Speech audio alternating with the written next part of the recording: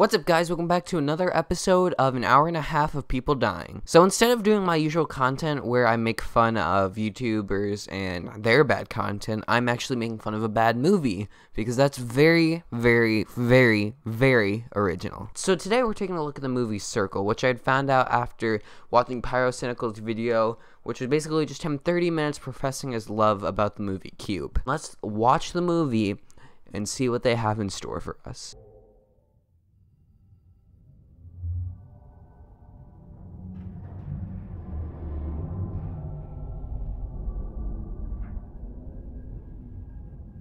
Now, we're going to see this type of camera movement a lot throughout the video. At first, it's really quick panning. I don't know if that's just to signify how many people there are, but then it slows down about halfway through the movie because I don't know. There's a lot of stuff I don't know about this movie because nothing is really explained. It's all just, you're supposed to know that. After a shot that goes on for way too long, we get our first dialogue.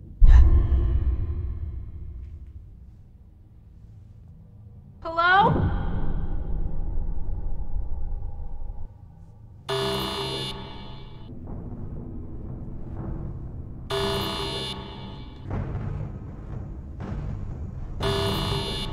Somehow they're asleep but standing up because that's how we all sleep. So then the ginger girl wakes up. She looks around. It's like, where are we? And then the guy's like, where do you think? Like, we get trapped in a circle surrounded by sleeping people on a weekly basis. I just love going downtown every Friday, just gathering up a bunch of people and then killing each other. Oh my god! It's all right. It's all right. You're Help! okay. Help! Just calm down. John! You're fine. Where are you? Skip it up and that up. So we have our terrible first acting from that girl in the tank top, which, no wonder she only has a few seconds of screen time.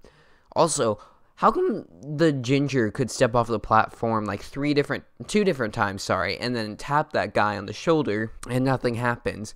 But then this lady does it and then she gets shocked. Does the orb play favorites or is it just not awoken yet? So next, everyone wakes up. A few people die because of shock and confusion and all that kind of stuff at the sight of seeing a dead body, because who wouldn't get startled? The movie just seems to change main characters a lot. Like, they play around with someone until they get bored of him and then they're like, let's kill him, and then they get zapped. Oh my god.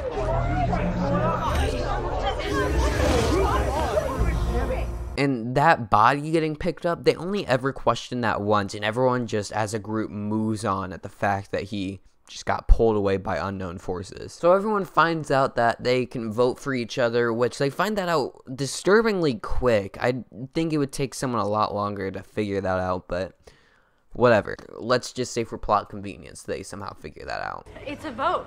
What? We're voting. Look, they're killing whoever gets the most votes. How do you know that? Because the chimes go off when you close your hands.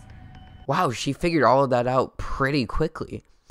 And actually in a matter of minutes. No one person would be able to figure that out so quickly. Another trend this movie does is it's super unrealistic with their characters. I know I keep saying this, but they don't fledge everything out. It's like they just kind of like threw it on the ground like, oh yeah, we're gonna say this for plot convenience. Also, most characters are super base level boring. Everyone is either like a stereotype of how they look or just like one character attribute that's basically it. Like, oh yeah, let's say I'm in the movie and I am tall. That's my entire character. Like, pregnant lady, she's scared for her child, that's it. The military guy, he was in Afghanistan, so he wants to see his family. That's it. And it does this so many times. It's every character is just like this. And I can't care for any of them when it's such surface level and so many people die. It's like, oh, look, another person died. Alright, let's keep going. Next, this douchebag comes in and tells everyone to kill all the old people because that'll buy them some time since they're gonna die already in the real world. So the group agrees, they murder this old man, and then they talk about what they remember before the circle, and wow, everyone was in the same place, or the general same area, and then they murder this old woman. For being in a situation they're potentially gonna die in, almost everyone has a super calm demeanor, almost like it's a joke to them. Like the guy who looks like he's straight out of the 40s couldn't care less. He just looks like he's kind of lounging around. So then next, it's the ladies in the hat time to die, but uh-oh, she's only 52, and she looks like that because she had chemo. Yeah, I beat it. Could come back though. What the fuck is wrong with you? But for some reason, Mr. Alpha Male really wants to kill her because he hates people over the age of 40 at this point. And it's never explained why he does, besides trying to buy time, but she's clearly young out of the little category. I don't know. So then basically they somehow forget about the old woman standing next to the cop who was there the whole time, who he pointed at, but I don't know, everyone conveniently forgot about her. And then douchebag dies. And then the lady in the hat is actually a pretty good actor for this movie. She's one of the only actors who doesn't read their lines like it's a 4th grade play and they're in front of an audience full of parents. This will all make sense. That's worth a shot. And so then this woman starts talking about her life to help get them through the mystery or whatever. But for some reason, knowing that she has, knowing she's a real human, it doesn't help her at all. Everyone votes for her because she was talking or something like that. I don't know. If you saw someone talking, of course you would kill them because you know they have a cat and no kids. Okay, movie. The movie also does this, the movie is more and more things that pile on top of each other, but their staying anonymous thing is basically just not giving half the characters' names. There's Bill, there's Frank, and then everyone else is pregnant lady. I'm not kidding, that's one of the names. It just removes even more elements of the character that could make me care about anyone dying. Another problem this movie does, because I love talking about the problems it seems, is it has 50 characters, so when someone dies that I've only seen on screen 2 different times, if that, or if this is my first time seeing them on screen, I can't care, especially when the characters really don't care at all either.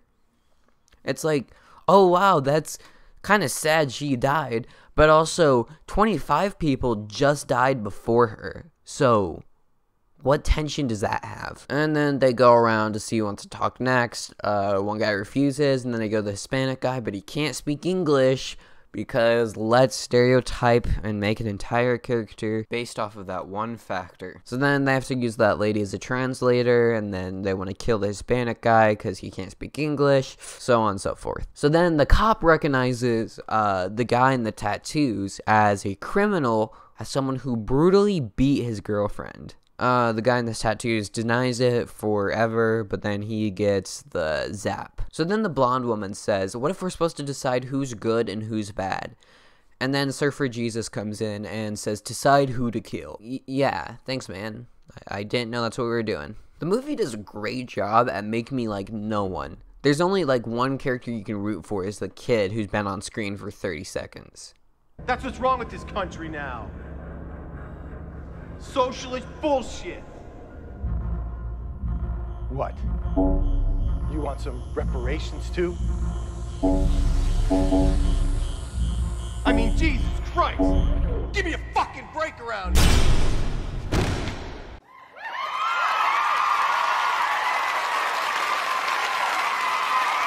So after realizing they can't vote for themselves, they realize that there's only going to be one person left alive, which it's just an odd man out. So unlike figuring out how the voting system would work, which happened way too quickly, they figured out there would be one person left way too late.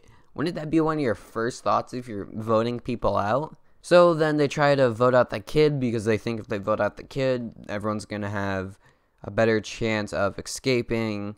Even though there's only going to be one person, everyone's going to get a little higher on the list because the kid is dead. They tie with this, middle-aged woman, and, of course, the middle-aged woman dies because if the girl dies, you can't progress the plot.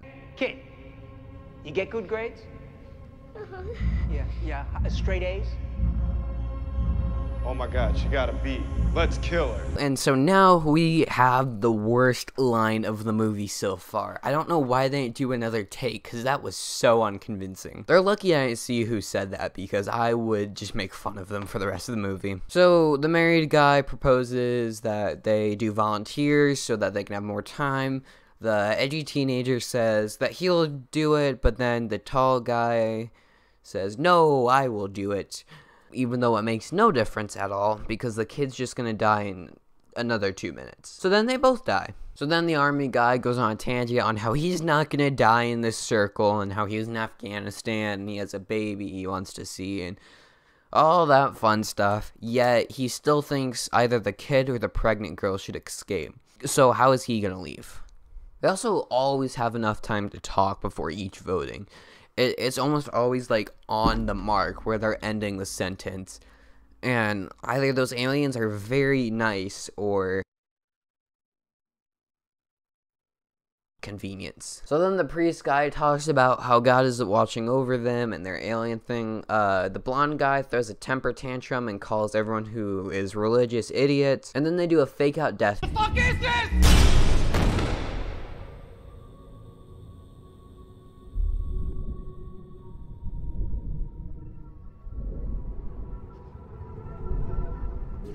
So I've forgotten half the people who have died. Miss Ginger dies, but I have no emotional attachment to her, so whoop-de-doo, that's another death till this movie is over. The 1940s asks this woman about her life. He asks what her husband does, but she actually has a wife, so then he explains how being gay is a sin, and that she should be voted out. He gets called out for being homophobic. He disagrees, and then he inevitably dies, which, good. They then realize that someone would have to end their own life so that someone could escape as like a sacrifice. So if it's going to be the kid or if it's going to be the pregnant lady, one of them will have to die. But then they think, why don't we decide for them? And so that's basically the plot of the rest of the movie. You should have never married that asshole. I know. Together.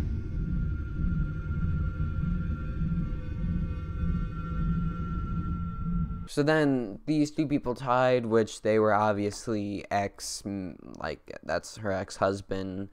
And then they do the old trope of making up right before they die. They make up together forever, and they die. They die. So then Surfer Jesus and G.I. Joe become the leaders of each of their opinions. One of them is to kill the kid or kill the pregnant lady, and the other one is to let the kid or the pregnant lady decide. And Surfer Jesus wants to kill the kid. And then Sweater Guy makes a bunch of bold assumptions about the pregnant lady, how she's on welfare, and the husband or the dad could be in prison, and very, very big leaps. They argue for way too long while killing random people, but then G.I. Joe threatens to kill the wife because the sides are now uneven, and so there's 7 against 6, so Surfer Jesus would be winning. But if everyone voted for the wife, she wouldn't die because there's still more votes on the other side. So there was literally no point in switching sides. But then, twist, they weren't married the entire time. Why did he switch? There was no point. If they were total strangers, then they wouldn't care enough to watch each other get killed. And then her justification on why she faked it sounds like something a child would say. You shouldn't have lied to us. I didn't lie. Yes, you did. You said you were married. I am married, just not to him, and I do have a daughter, Emily. I didn't lie about that. So since the movie is already pretty long and they have to start wrapping it up, they decide to do a 4-way tie, but then they tie again, so the orb just kills everyone who is in the 4-way tie. Because that's how plot progression works. So then the wife dies, and then the one guy never votes because he's pure or something. I don't know. He doesn't tell us why he doesn't vote. And then Surfer Jesus is tricked, and he dies. And so everyone's dead except the kid, the pregnant lady, and then this one dude. So then this guy gives a big speech on those two have to decide who's gonna leave. The little girl sacrifices herself and says, I will die for the baby. She says her name. It's Katie. And then, yeah, they both agree to go at the same time.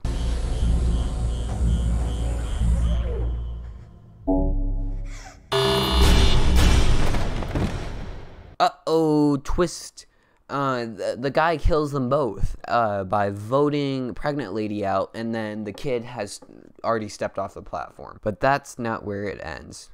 Uh-oh, second twist. The fetus counts as a person. He obviously kills the fetus, and then he wakes up out where he sees tons and tons of other ships with presumably the same amount of people in each of them. And everyone will get, like, booted out of the ship. He then walks away, goes to a small crowd of people staring at his ship. And if you look in the background, you can actually see some people walking and some traffic, which is just good filmmaking. He stares up at the spaceship, and the movie ends. I'm not even kidding. The movie just flat out ends. There's no explanation of what happened, and it felt like so much build-up just to be slapped in the face with, oh yeah, he looked up at the spaceship. I now left the movie with more questions than I began with. This movie has so many different problems. There's too many characters that I can't care about any of them, and then the characters have no depth, or if they do, it's so little. It's like the shallow end of a pool. The ending is it's so dumb. It leaves on a cliffhanger, but not for a, it's up for you to decide kind of way. No, it's just like, yeah, we're bored. Let's end it. This movie had a decent idea, but it was executed so badly. This movie could be half the length it is, even a quarter of the length that it is. And I'd like the movie more because it doesn't feel like I just wasted an hour and 15 minutes just for nothing. So that's going to conclude this video. Sorry this was a longer one, and thank you so much if you made it to the end. Thank you guys for watching this video. If you liked it, make sure you leave a like, and if you want more content like this, make sure you subscribe, as it is the #1 way to support me right now. I'll see you guys in the next video, where I reenact every single scene from this movie while doing Fortnite emotes. Bye.